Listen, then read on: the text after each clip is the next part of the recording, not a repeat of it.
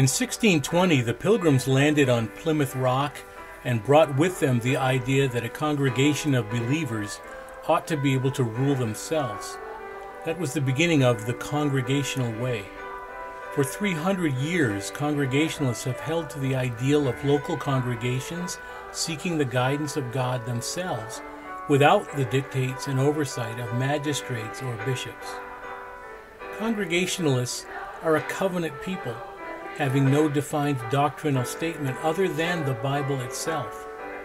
We believe that the Word of God is living and active and constantly ready to meet the needs of people every day. We have resisted the temptation to boil down the whole counsel of God into a few statements of dogma. The Christian name comes as a relic of this church's organization in 1831 as part of a post-Revolutionary War religious movement away from a church polity with inherently British roots. Each member of a Congregational Christian church is a minister along with all the other members. It is our desire to reach out to one another and to the world in the name of Christ with love and acceptance and support.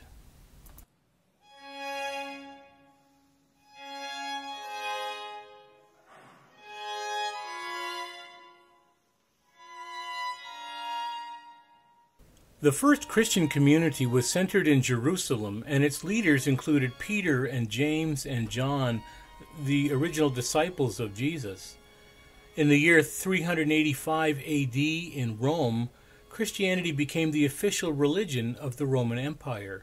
The Holy See was established in Rome. Although there were divisions before, 1517 saw the Reverend Martin Luther post his 95 Theses on the door of his church in Wittenberg, Germany, objecting to the doctrines and rituals and some ecclesiastical structure of the Roman Catholic Church. Very soon after that, in England, which is where American Protestantism has its roots, the English Church broke away from the authority of the Roman Catholic Church after the Pope excommunicated Henry VIII over his divorce from the Baron Catherine of Aragon in order to marry her serving girl Anne Boleyn. This created the Anglican Church as the predominant state church. Established by the Pilgrims of Plymouth in 1620 and later in the Puritan migration to New England, Congregational churches held Puritan or separatist theological and political perspectives, maintaining a broadly orthodox faith while cultivating a passion for freedom and equality and justice. Around 1800, following American independence, some in New England were convinced that the American Revolution demanded a thorough break with British modes of operation.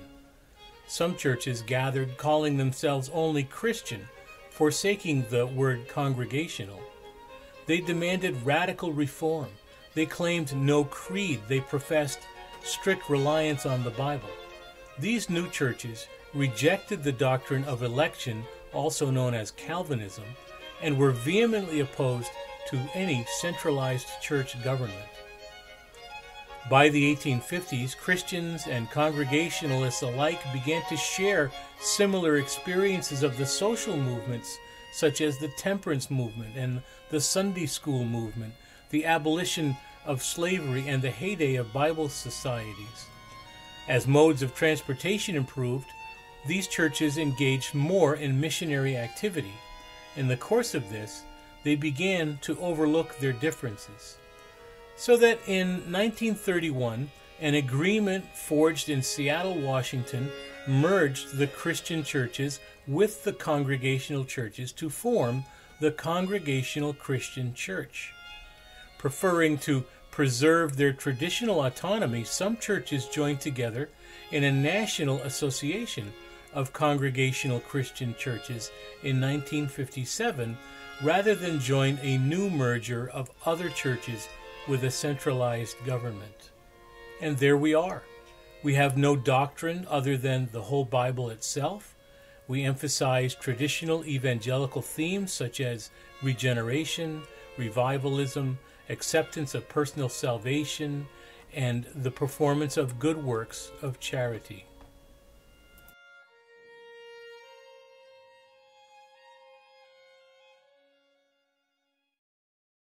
First, you may ask, why should you become a member of the covenant? The answer has a lot to do with mutual accountability.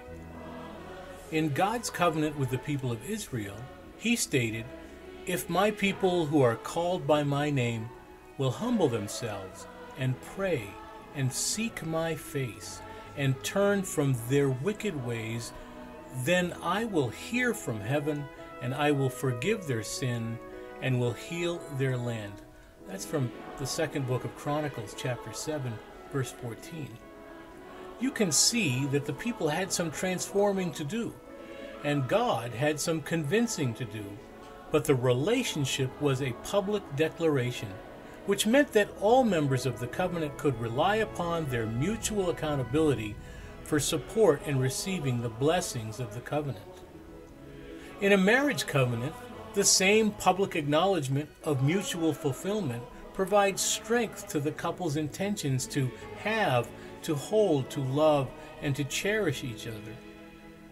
Conversely, a continuing worshiper who has not ever expressed publicly a desire to join in this covenant of faith has made no public commitment to the mutual accountability with others in their desire to be as Christ to one another. In our church, the names of new members are announced from the pulpit, and then a week later, they stand and recite the litany of the covenant, followed by the right hand of fellowship. It's that easy. Our church observes two sacraments, baptism and the Lord's Supper. Infant baptism is available to any who are intent on raising their child in a covenant of faith. It's a gateway sacrament, and membership in the church is not required for baptism. Adults may be baptized at any time, either by sprinkling or by full immersion. Rebaptism is not generally practiced, but members are given the opportunity to be rededicated to their baptismal vows. The communion table is open to worshipers of all ages who love Jesus Christ and seek forgiveness for their sins. On the first Sunday of the month, we sit and are served bread and grape juice by the deacons. We partake simultaneously. We practice at least 4 other traditional rites, funerals or memorial services, marriages, confirmation, and anointing of the sick.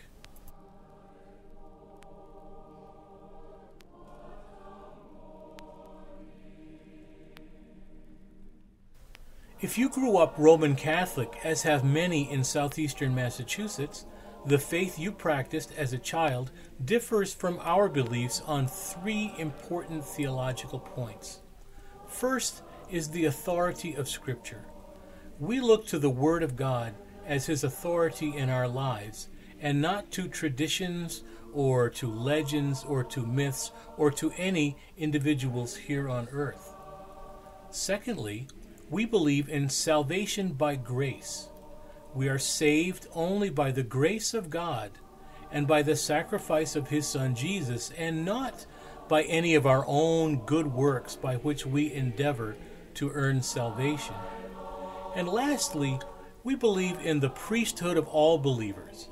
All people have direct access to the Father by virtue of the Holy Spirit.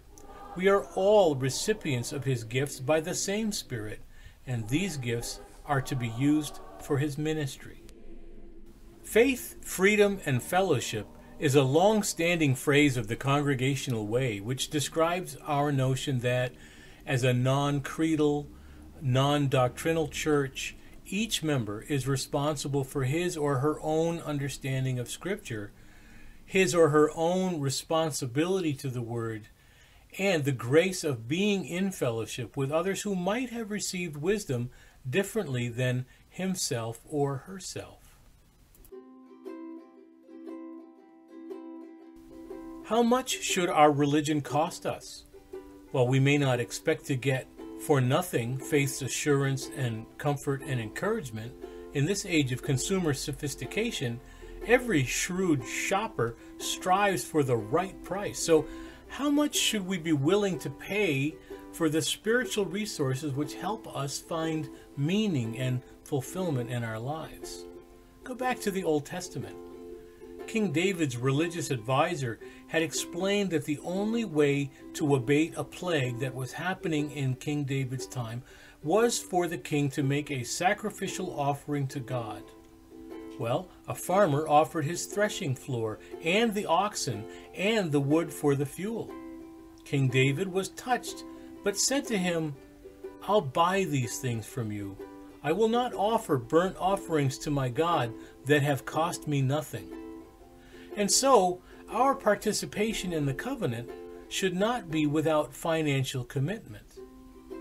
Paul pointed out that the church has an essential economic dimension and that money is a significant part of mission. Scripture is clear. Every Christian has an obligation to provide financial support according to his or her means for the support of the church and its mission. The financial cost of our religion is as generous as our circumstances permit and as honorable as our conscience directs. It's an essential part of our being Christian. I will not offer to the Lord my God burnt offerings that have cost me nothing.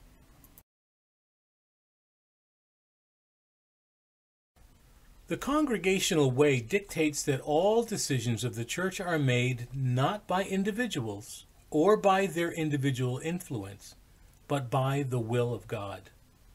God's will is expressed when the whole congregation gathers together and prays and listens and then shares the prompting of the Holy Spirit. The church's bylaws spell out this important concept, which is unique to congregationalism, along with the many functions of the church polity and governance. The primary function of any set of bylaws is to set parameters for the duties, the responsibilities, and limitations of our being called into community together. The bylaws of the East Freetown Congregational Christian Church specify our name, our purpose for organizing, which is to build up the kingdom of God, our polity, which is to say that we are independent of any other corporation or denomination, that we are identified by a Trinitarian belief. That means that we believe in the divinity of God and Jesus Christ and the Holy Spirit, and that we are gathered by a covenant of faith which lays out certain personal obligations to the rest of the congregation. In addition, the bylaws outline the different types and means of membership and the responsibilities of boards and officers. The minister is to be responsible for the spiritual welfare and education of the church. Other leaders include the moderator, the clerk, the treasurer, the communion steward, the historian, and the superintendent of Sunday school, and some others. There are 3 boards that are charged with the sundry responsibilities of the covenant. The deacons assist in the worship services and in administering the sacraments. The trustees have responsibility for the maintenance of all church properties and permanent invested funds. The Board of Christian Education oversees any and all Christian education programs of the church. Once every other month, representatives of each board, along with some at-large members, meet together as an executive committee for the sharing of important information and to seek the counsel of the Spirit on emergent matters. Still other committees are formed for various tasks, including missions, sunshine, flowers, social life, visiting, nominations, music, finance, and fundraising.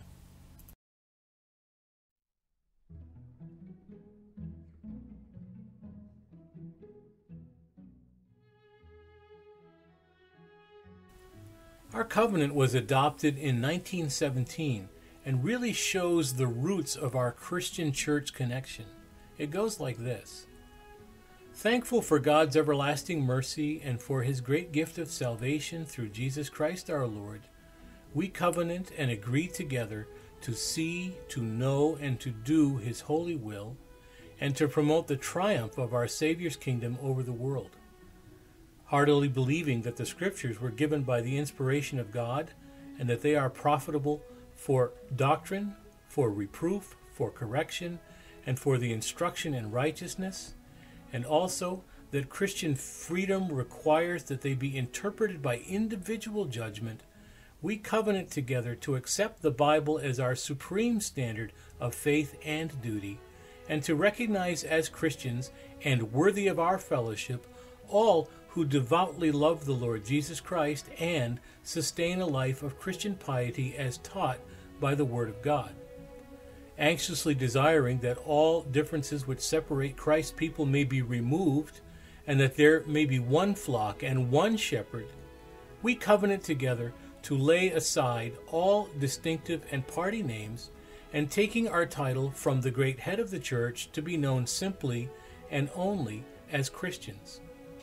Furthermore, realizing that the success of each church depends upon the consecration of its individual membership, we covenant together to attend the services of the church, to contribute according to our means to its support, to labor together to maintain its peace and harmony, and in every way promote its temporal and spiritual welfare, looking for our reward to the peace of God which surpasses all understanding, and to the crown of rejoicing laid up for all who love Christ's appearing.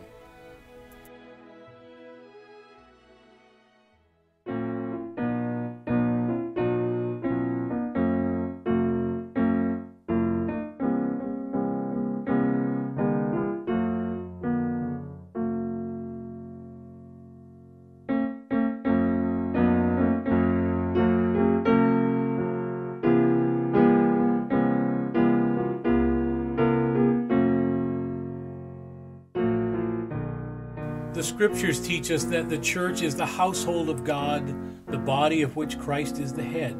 Among its privileges are incitements to Christian character from hearing God's word, sharing in Christ's commands, and the enjoyment of the blessings of the gospel.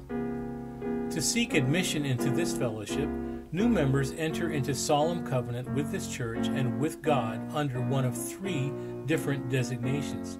First, there is a letter of transfer for those who have been active in another Christian church and feel led to transfer membership to this body of faith. This is done by asking your former church to issue a letter to this church acknowledging that you are a member in good standing in your previous church and asking us to assume your pastoral and spiritual care. Secondly, reaffirmation of faith is for those who have previously professed faith in Jesus Christ as Lord and joined a Christian church, but have become inactive in church involvement before moving on to this church.